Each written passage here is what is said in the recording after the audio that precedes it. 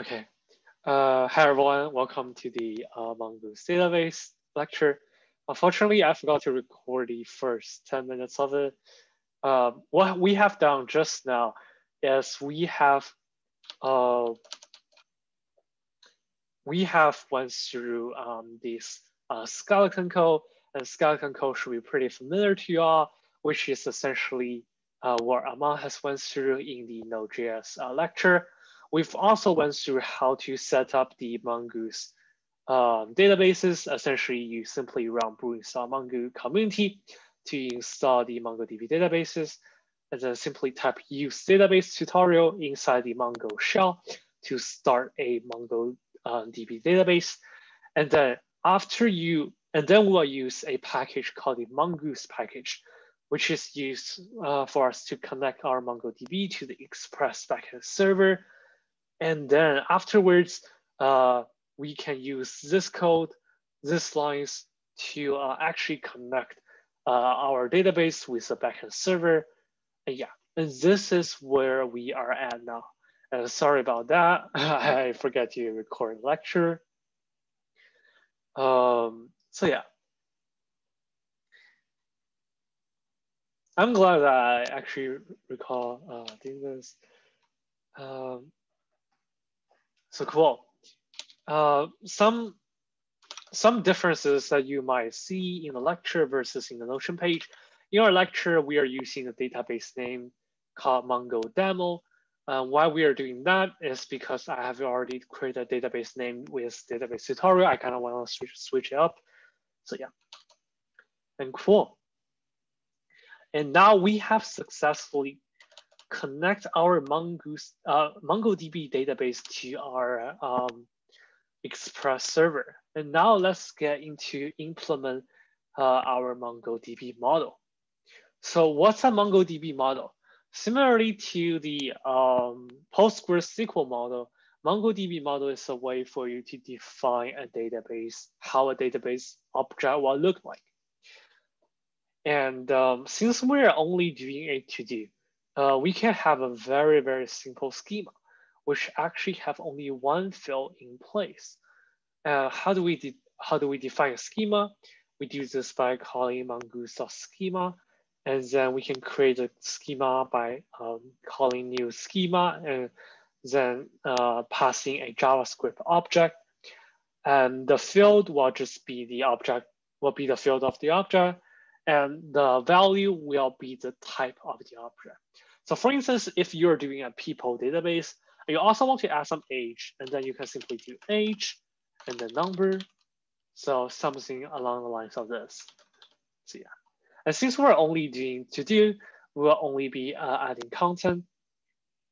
And notice that MongoDB will automatically add a ID field to the schema. And that's why we only need to add content. Let's copy and paste the model in.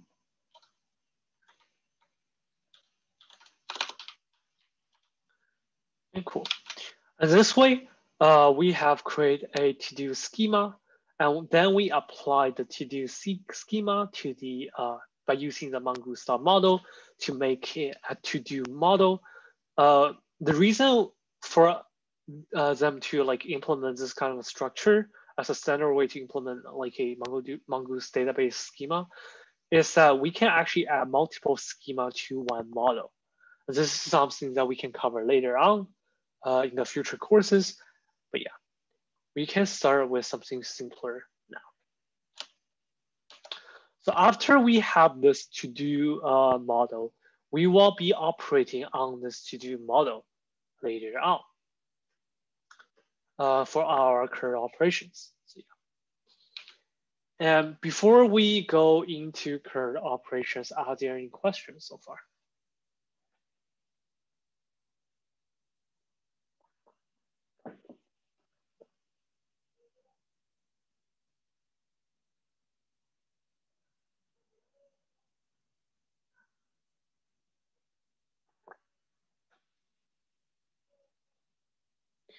Okay, cool.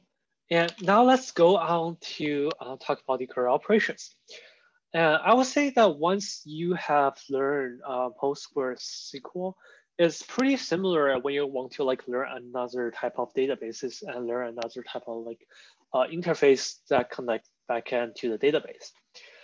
And for instance here, let's actually implement our first endpoint for creating a new to-do. Remember that we are doing our new endpoint here in this post methods. And now let's try to do that. And let's start by copy and paste this in. Boom. And cool. I think we actually, have we missed something? Okay, we didn't miss anything. Nice. And let's now look at the code. So what this code is doing, what this line is doing is that it's trying to create a new to-do.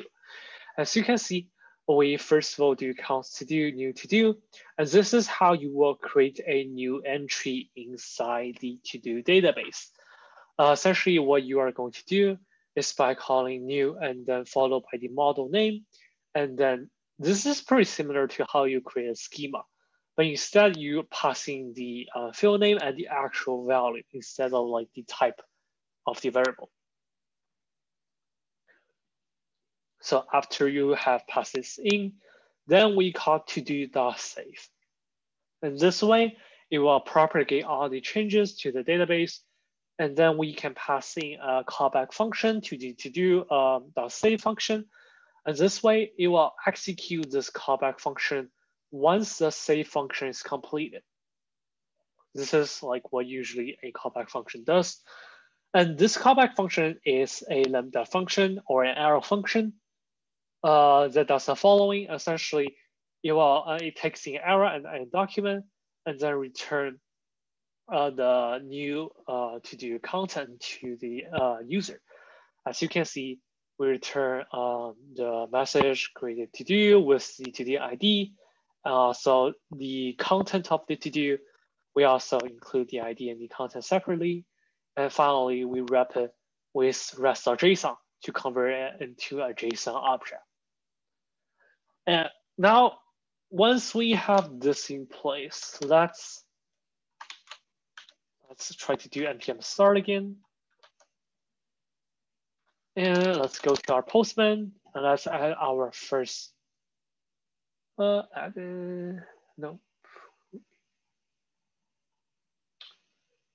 request. What's the request that we're testing? Create a new to-do. Okay, here. And the URL should be to-dos. And the body should be raw, JSON. And let's see, what do we need to include? We only need to include content. So let's see, content. And since this is a to-do, wrapping up the padding function. This is actually something that I'm actually doing for CS161. Let's try to send it. Oh, yeah, we need to make it a post request. Otherwise, we're just getting the GET request response. Let's not send it again. As you can see, we have created a new to-do. You might notice there's a pretty strange number here. And this is the ID that the MongoDB database is created by itself automatically. And different from the PostgreSQL database where the ID is like starts from 1 and then incremented one by one, MongoDB actually has a pretty random start location. And for each like new to do, it's not really incremented one by one. So MongoDB is a pretty has a pretty strange indexing system, but yeah, we can live with that. So this is our way to create a new to do. Any questions so far?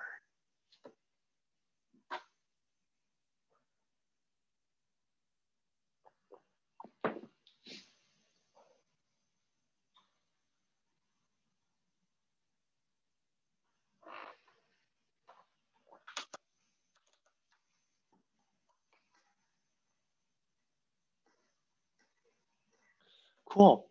And now let's get into how do we retrieve all the to-dos, since we really want to see like the new to-dos that we have just created. So let's do that. So let's copy and paste this in. And again, we are writing the fetch all methods inside the to-dos, since well, we want to return all the to-dos. And so now let's see. So how do we query the database? This is how we did query the database. We essentially do to-do.find, and if we don't provide any parameter for the find methods, then it will fetch all the entries within the to-do database. And after it fetches the result, then we can simply pass in a callback function, or actually it's a promise, and this promise will return all the to-dos. So after this promise is resolved, we'll pass in a callback function. And this callback function is simply returning the message saying that return all to-dos and also all the to-dos. So let's restart our MongoDB, add a new request.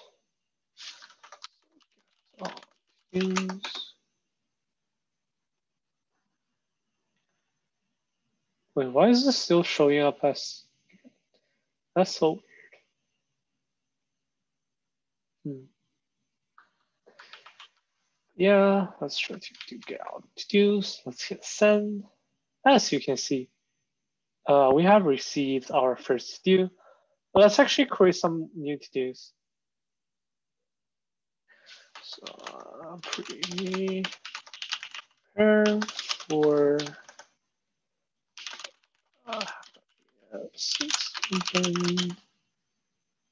send. Oh, let's drink water, stay hydrated.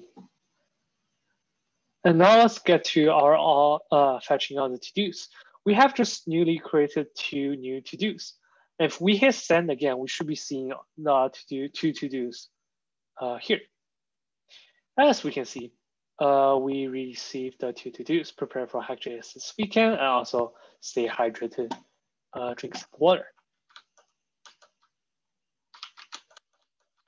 And now let's move on to fetching one single to-do. And now let's see. And well, since we're only fetching one to-do, we are going to write this inside this URL, which means that we will actually write it here. Let's copy and paste this in. Essentially, what this is trying to do is that first of all, you will look at the to-do databases, and then we'll use the method find by ID. And then find by ID will find the to-dos according to the to-do ID.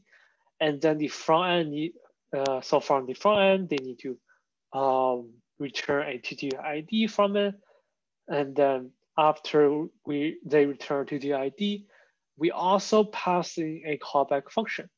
And this callback function will essentially handle the logic of returning the actual content back to the user.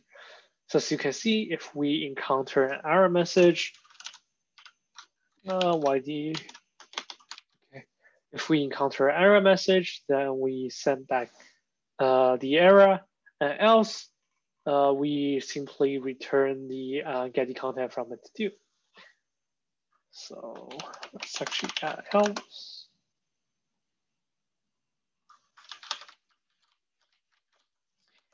Let's try to do it. Notice that it's actually getting the request of parameter to the ID instead of like the to-do content. As a result, the front end needs to have like a method for them to kind of like remember the to-do ID that they want to request. So what usually this method is trying to, what the usual use case for this method is that when the front end, so after the front end call like all to-dos, when the user tries to get like only one to-do content, then they can simply like fetching one to-do ID from all the to-do IDs that they have just received. So yeah. Let's try to run it. Now let's create new request. Get a single key. Okay, cool. And now we need to think about which to-do do we want to fetch. Let's say we want to fetch our first to-do. So we copy the ID and follow it by this. And now let's hit send.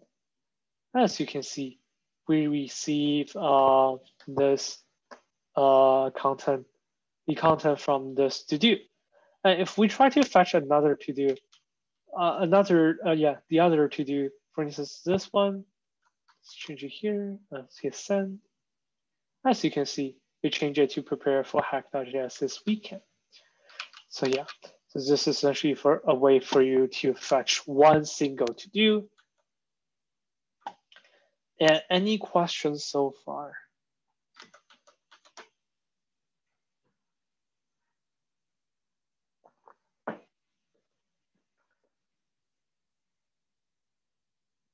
Oh, I guess I kind of just have a general question about, I think I'm a little bit confused how like Postgre and like Django and like MongoDB kind of like relate. Like is one like a substitute for the other, or do they all like work together? Oh yeah, definitely. So maybe I can draw a graph here. So essentially there are like two kinds of things that we are learning right now. Wait, why I need to authorize? That's so annoying. One is that we are learning databases, and the other thing is called backend server. And MongoDB and PostgreSQL, they are both like databases. And so yeah, let me draw a graph. So here, and this will be like MongoDB. And this will be PostgreSQL. And they are all belongs to databases. So we can draw here, database. Oops.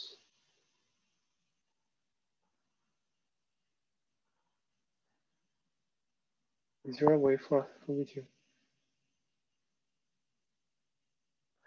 Yeah, and they all belongs to, oops.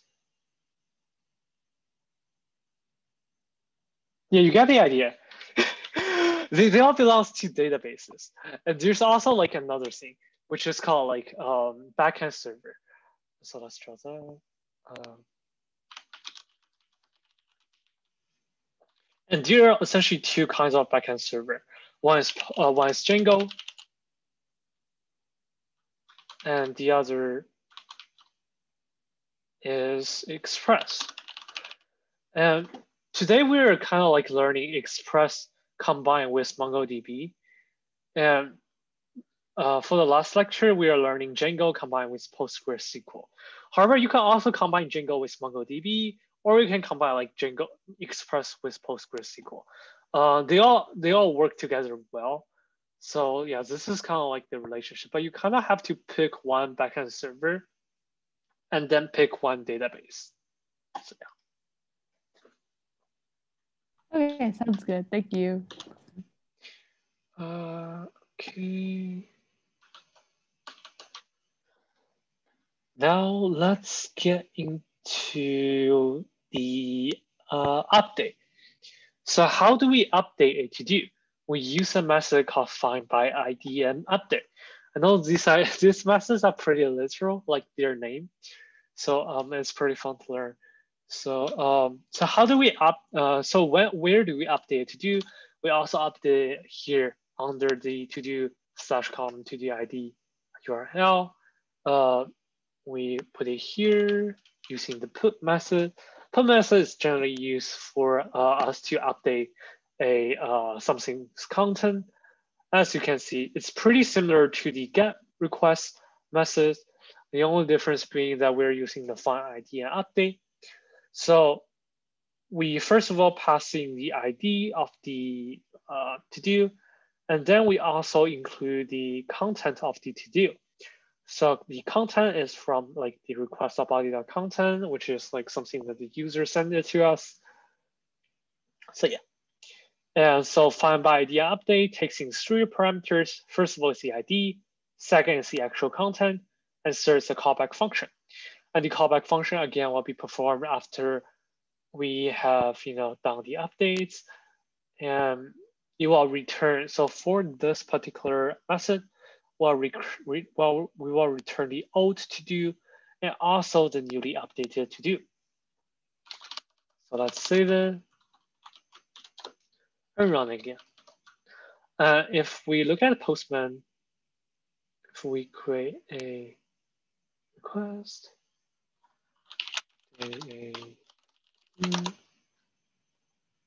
if we change it to put, oh, now it becomes post. That's pretty weird, huh? Let's say we want to update the content for this to do prepare for Hack.js this weekend.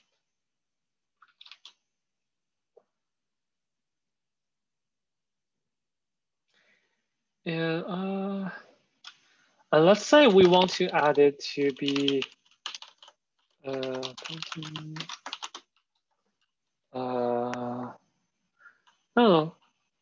finish the slide for MongoDB. If we hit save, and if we hit send, as you can see, it first of all return the old to do, and then you can return a new to do. So the old to do is that the content is prepared for Hack.js this weekend, and the new to do is that finish this slide for MongoDB tutorial. Something to note that is after we run find ID by update, the callback function that we have passing this to do parameter will automatically be the old to do. And the new to do, we simply use parse the request.params and the request.body again to return new to do. So yeah, this is just something to be careful about. And if we run our get on to-dos again, as you can see, if we haven't run it, it still shows prepare for Hack.js this weekend. And if we run it, the to-do is now updated to finish the slide for MongoDB tutorial. So this is a put method. Are there any questions?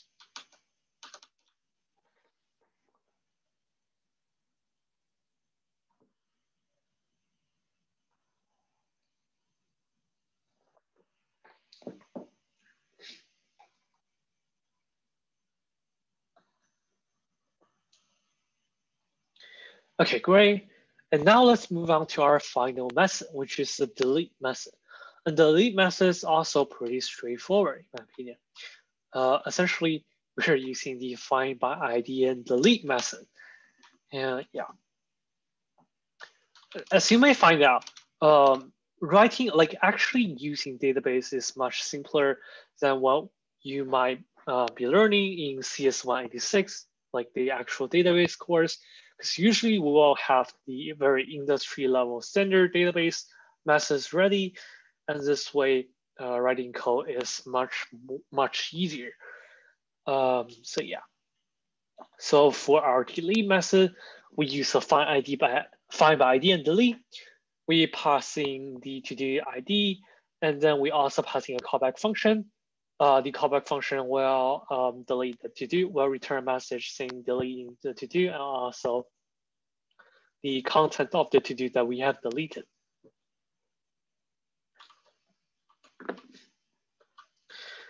So now let's add a new request.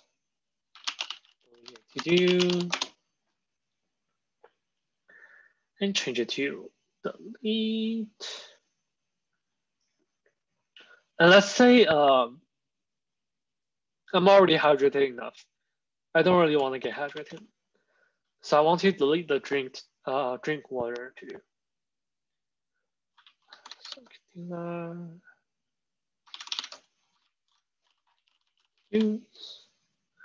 So if we hit send, oops, we haven't run again. We haven't restarted server. And if we hit send, as you can see, it now shows a message saying delete the to-do and also the content of the actual to-do. So that's it for the delete method. And yeah. And here are some resources that's pretty useful for you when you try to like learn Node and Express. So that's it for today's lecture. Are there any questions?